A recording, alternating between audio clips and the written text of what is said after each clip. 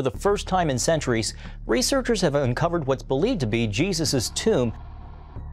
After centuries of trying to search every corner, scientists have finally found clues showing the location of Jesus' burial place. Inside the tomb, they discovered things that surprised the whole world. So where is this tomb located? What mysteries does it carry that have puzzled scientists for a long time? Is there evidence of Jesus' passion inside the tomb, or is the body of God inside the tomb? Join us in exploring this video to reveal all the things you're wondering about. Secret at the Church of the Holy Sepulchre. Have you ever wondered, where is the place of Jesus' death and resurrection? Before exploring the answer, let's take a look at these Bible verses. They took Jesus, therefore, and he went out, bearing his own cross, to the place called the place of a skull, which is called in Hebrew, Golgotha. Now, in the place where he was crucified, there was a garden, and in the garden, a new tomb in which no one had yet been laid. Therefore, because of the Jewish day of preparation, since the tomb was nearby, they laid Jesus there. According to the Bible, Jesus Christ was buried in a tomb cut out of rock just after his crucifixion. 3 days later, he awed his followers when he walked out of the tomb alive. So, if it exists in the first place, where exactly is Jesus' tomb? To date, most believe that the Church of the Holy Sepulchre in Jerusalem's Old City is the likely location of Jesus' tomb. And in 2016, it was unsealed for the first time in centuries. The belief that Jesus' tomb is located at the Church of the Holy Sepulchre dates back to the 4th century. According to traditional accounts, the church itself was built in the 4th century CE. After Roman Emperor Constantine the Great legalized Christianity, he had sent his mother Helena to look for Jesus' tomb in Jerusalem. Supposedly, she found the true cross, the site of Jesus' crucifixion, near a tomb on the location of a pagan temple dedicated either to Jupiter or Venus.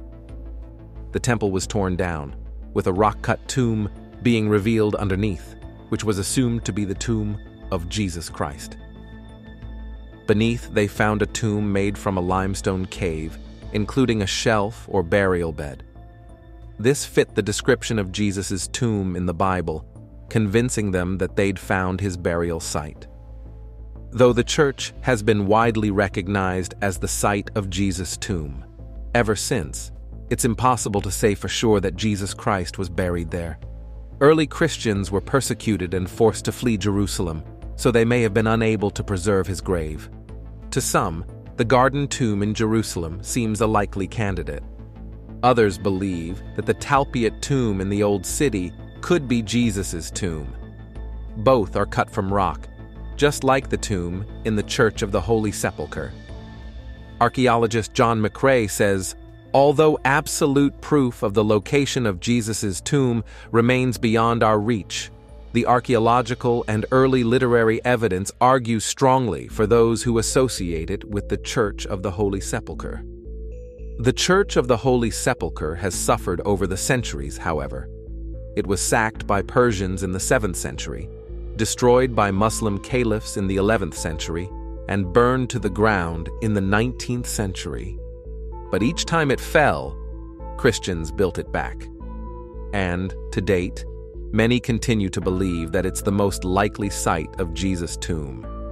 The tomb itself was sealed with marble cladding around 1555 to prevent visitors from taking pieces of stone. But in 2016, a crew of specialists opened it for the first time in centuries. Inside the tomb of Jesus Christ. In 2016, the 3 entities that share the Church of the Holy Sepulchre, Greek Orthodox, Armenian Orthodox, and Roman Catholic, came to an agreement. Israeli authorities had declared the building unsafe, and they would need to make repairs in order to keep it preserved. The powers that be summoned restorers from the National Technical University of Athens, who got to work in May. The restorers removed damaged mortar, repaired masonry and columns, and injected grout to hold everything together. By October, they realized they would need to open the tomb as well. This came as a surprise, However, workers decided they would need to unseal the alleged tomb of Jesus to make sure that nothing leaked. The researchers also found a second slab of gray marble that they previously did not know about. Engraved on the piece was a cross that may have been embedded by crusaders during the 1200s. The burial bed's exposure offers researchers the opportunity to look at the actual surface of Christianity's sacred site. Initial findings confirmed that there were still present portions of the tomb that had endured destruction, damage, and reconstruction. In fact, the shrine has been damaged by earthquakes, invasions, and fires for several centuries. The researchers realized that they had clear proof that this spot was the same one found by Emperor Constantine back in the 4th century, and that crusaders greatly revered it. Also, during the tomb's opening, religious leaders from Armenian Orthodox and Greek churches, as well as Franciscan monks, were the first to go inside the tomb. They all went out with huge smiles, gracing their faces. Further restoration efforts at the sacred tomb of Jesus have since allowed it to become open to the public. Haris Mouzakis, an assistant professor of civil engineering at National Technical University who helped restore the tomb, explained, "We had to be very careful. It was not just a tomb we had to open. It was the tomb of Jesus Christ that is a symbol for all of Christianity, and not only for them, but for other religions." They carefully moved the marble cladding and a second marble slab carved with a cross to access the limestone cave beneath. Then, they were inside Jesus' tomb. For 60 hours, the team of restorers collected samples from the tomb, snapped rare photographs, and reinforced its walls. All the while, dozens of priests, monks, scientists, and workers took the opportunity to take a look inside the tomb of Jesus. "We saw where Jesus Christ was laid down. Before, nobody has." Ravid Father Isidoros Fakitsas, the superior of the Greek Orthodox Patriarchate, to media. He added, "We have the history, the tradition. Now we saw with our own eyes the actual burial place of Jesus Christ." Others were equally awed by the experience. "I'm absolutely amazed. My knees are shaking a little bit because I wasn't expecting this," said Frederick Hebert, National Geographic's archaeologist in residence for the operation. National Geographic had exclusive access to the church restoration project. Meanwhile, Peter Baker, who wrote about the unsealing for the New York Times, also had an opportunity to go inside the tomb of Jesus. Baker wrote, "The tomb itself looked plain and unadorned, its top separated down the middle. The candles flickered, illuminating the small enclosure. After 9 months and $3 million worth of work, the restored and resealed tomb was revealed to the public. This time, workers left a small window in the marble so that pilgrims can see the limestone rock beneath. But whether they're actually peering inside the tomb of Jesus may remain a mystery forever." Jesus' death and resurrection. We believe that Jesus Christ was crucified, buried for 3 days, and rose again. The body of Jesus was placed on a burial bed from a limestone cave side after his crucifixion. Christians believe that Jesus Christ rose from the dead 3 days after his death. Woman who visited the burial site 3 days later to anoint his body found that Jesus' remains were not there. Thankfully, often what the enemy intends for evil, God intends for good. The message of the gospel is one of loving God and loving others through forgiveness and restoration. This situation is in need of an earth-shaking demonstration of love. We need grace and acceptance through the power of the resurrection at the place of the resurrection. According to the scriptures, before the end, there will be a bride, which means community of believers, who is without spot or wrinkle, and she will be known by our love. Thus, it is not about being right. It is about demonstrating His love. The fact is, all the proposed locations have several things in common. They are all in Jerusalem. They teach profound lessons and give us a lot to learn. All of these locations are within walking distance of each other. All were outside the city walls in the 1st century. But most importantly, each tomb is empty. Today we sometimes miss the point and are still looking for what Mary was looking for, where the body was laid. Mary was so consumed with this that she didn't recognize the one for whom she was looking. He was standing in front of her, speaking to her in her own language. And they said to her, "Woman, why are you weeping?" She said to them, "Because they have taken away my Lord, and I do not know where they have laid him." When she had said this, she turned around and saw Jesus standing there, and did not know that it was Jesus. Jesus said to her, "Woman, why are you weeping? Whom are you seeking?" Supposing him to be the gardener, she said to him, "Sir, if you have carried him away, tell me where you have laid him, and I will take him away." Jesus said to her, "Mary." She turned and said to him in Hebrew, "Rabboni," which means teacher. How many times are we desperately seeking the Lord, yet don't see him directly in front of us? The gift of the resurrection is that it happened. When we focus on the location and not the event itself, we are missing the point. This was the angel's message for Mary and applies to us today. Why do you seek the living one among the dead? He is not here, but he has risen. Come to Jerusalem, the city of the great King, and watch your Bible come alive. Marvel at the restoration process of the city, the people, and the land according to biblical prophecy. See where Jesus walked and taught. Yet come with your eyes firmly fixed on the one who lives and not the dead. See what he's doing right now. Hear him say your name and be changed again and again. The Passion of the Christ. As you know, God died to save man, and 3 days later, he rose again in glory. But before that, he had to experience all the suffering and bitterness to atone for humanity's sins. The Passion of Christ, from the Latin patio meaning suffer, refers to those sufferings our Lord endured for our redemption from the agony in the garden until his death on Calvary. After the Last Supper, Jesus went to the Garden of Gethsemane at the Mount of Olives. Our Lord prayed, "Father, if it is your will, take this cup from me, yet not my will, but yours be done." Jesus knew the sacrifice he faced. He prayed so intensely that his sweat became like drops of blood falling to the ground. Medical science testifies that people may emit a bloody sweat when in a very emotional state. Our Lord was then arrested and tried before the Sanhedrin, presided over by the high priest Caiaphas. Responding to their questions, he proclaimed, "Soon you will see the Son of Man seated at the right hand of the power and coming on the clouds of heaven." For this statement, he was condemned to death for blasphemy and was then spat upon, slapped, and mocked. While the Sanhedrin could condemn our Lord to death, it lacked the authority to execute. Only Pontius Pilate, the Roman governor, could order an execution. The Jewish leaders, therefore, took Jesus to Pilate.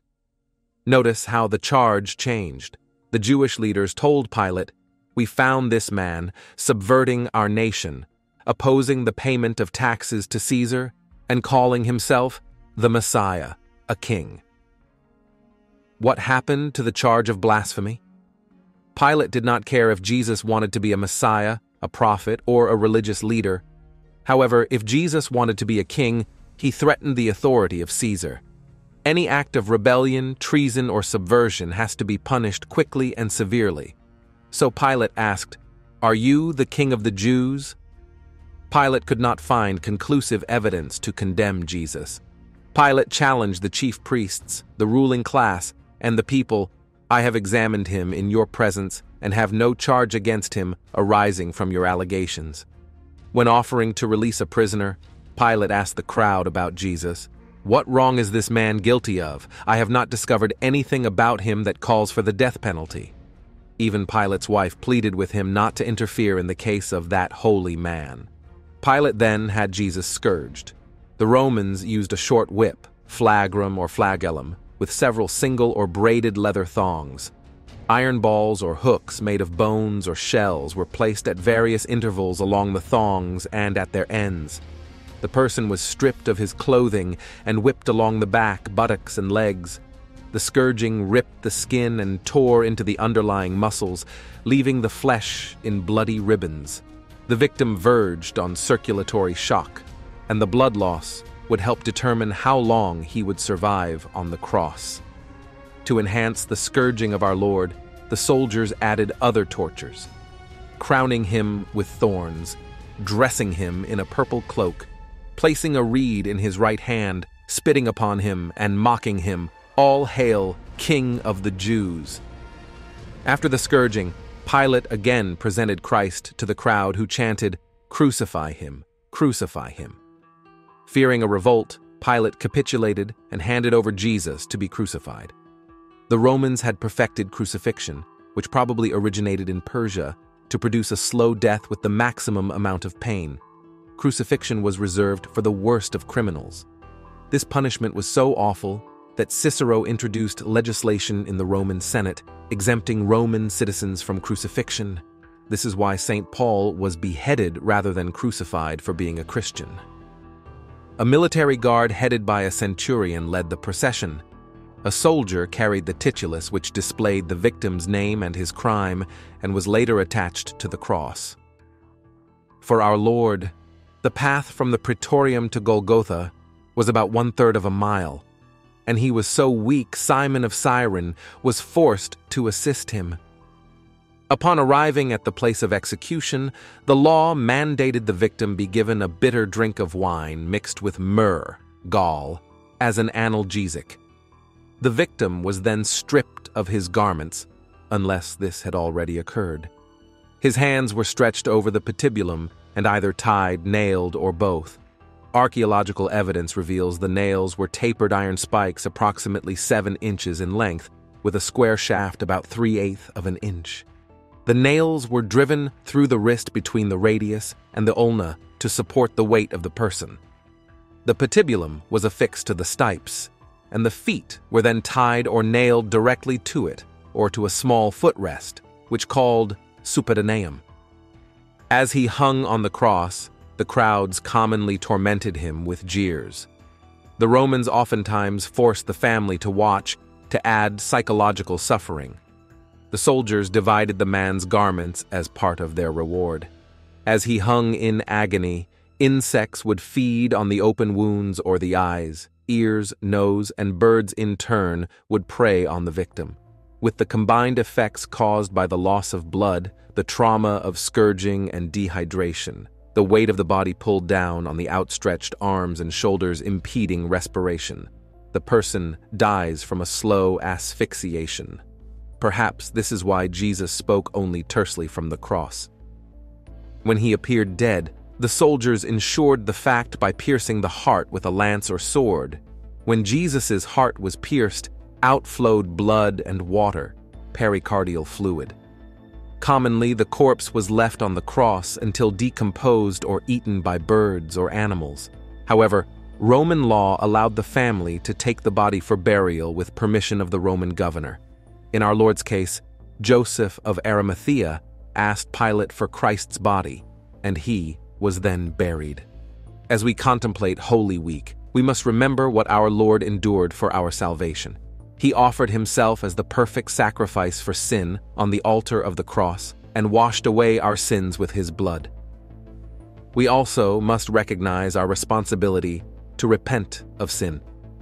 Sinners were the authors and the ministers of all the sufferings that the divine Redeemer endured.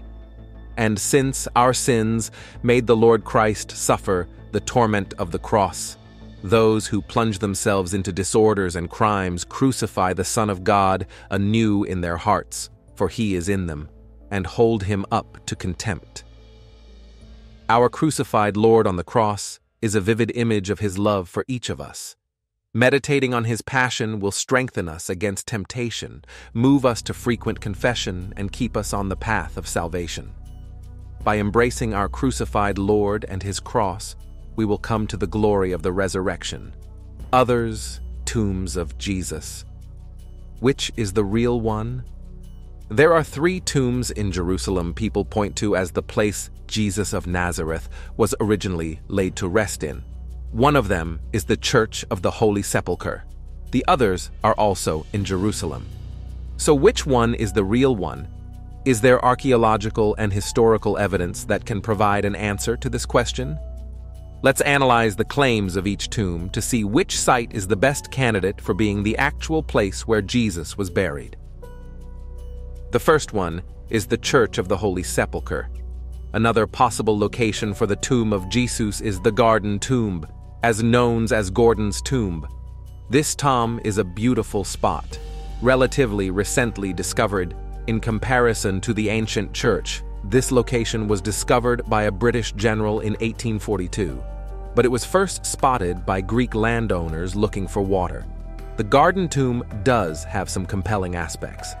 Archaeology has confirmed it was an ancient garden for more than just flowers. A well, an underground cistern, and a wine press dating to the Second Temple period were all found here. Nearby, there is a sizable family tomb chiseled out of the bedrock. Inside the tomb, there are crosses found dating to the Byzantine period. Not far from here, there is an overlook, although crumbling today, where visitors can notice a rock ledge. Many say it looks like a face or a skull, perhaps marking the place of the skull that the scriptures spoke of. The third location is the Talpiot family tomb. Located about 5 kilometers south of the old city of Jerusalem is the Talpiot family tomb. It was originally discovered in 1980, but rose to fame with the 2007 Discovery Channel documentary, The Lost Tomb of Jesus. 10 ossuaries were discovered within the Talpiot tomb bearing names such as Jesus, Mary, and Joseph. However, scholars have pointed out that the presence of names such as Jesus, Joseph, and Mary is not as compelling an argument as the filmmakers made it out to be. Simply put, they were among the most popular Hebrew names in the 1st century AD. Finally, the supporters of the Talpiot family tomb have failed to adequately explain the most obvious flaw in their theory. Since Jesus' family was from Galilee, why would they have a family tomb in Jerusalem? Archaeologist Jody Magnus has pointed out that, at the time of Jesus, only wealthy families buried their families in rock-cut tombs and used the secondary burial practice of later interring the bones in ossuaries. A poor family from Galilee would have used an ordinary grave. Furthermore, Magnus asserts that the names on the ossuaries from the Talpiot tomb indicates that the tomb belonged to a family from Judea, where people were known by their first name and father's name, whereas Galileans would have used their first name and hometown.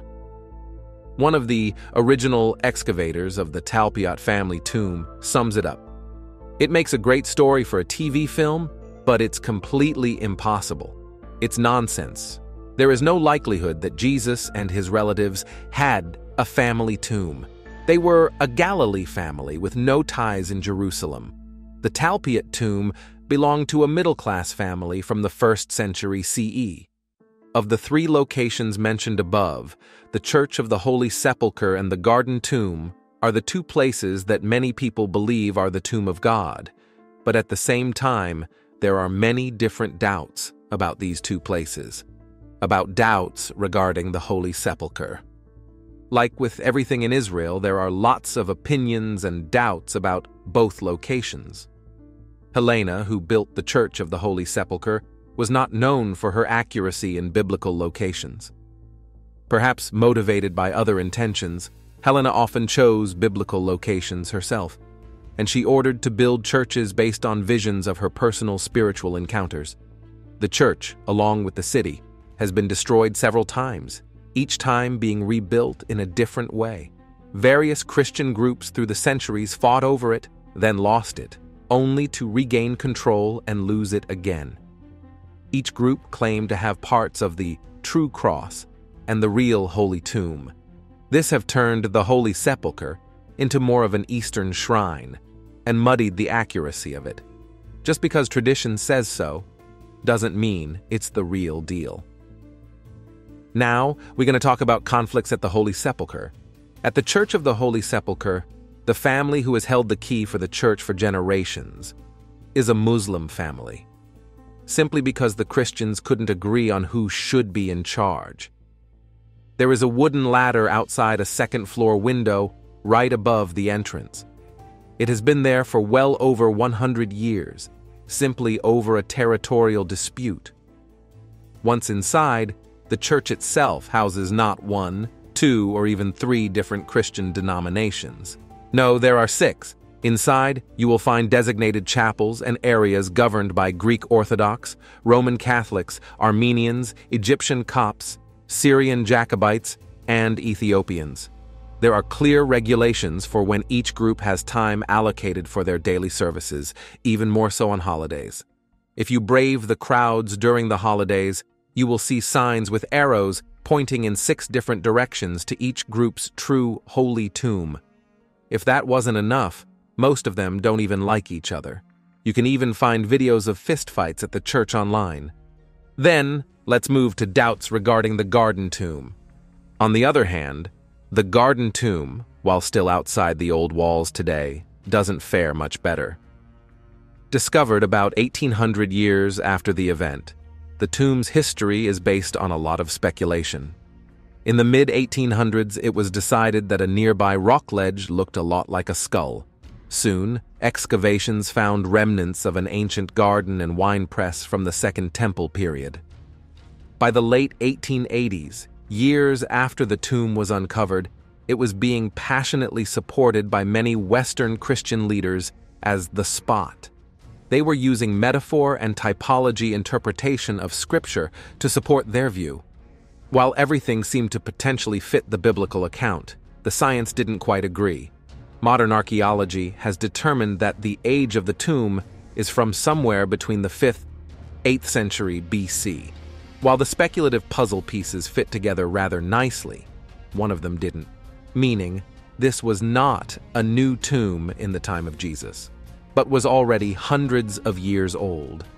The testimony of the earliest disciples is that they had witnessed Jesus of Nazareth alive after his death and burial. They spent time with him, ate with him, touched him, and listened to him teach. For them, the empty tomb and their experience with their risen Lord formed the foundation of their belief in who Jesus was and what he had done. He died to pay the penalty for the sins of the world. The resurrection of Jesus was at the very heart of the gospel they preached and remains the central teaching of Christianity 2,000 years later.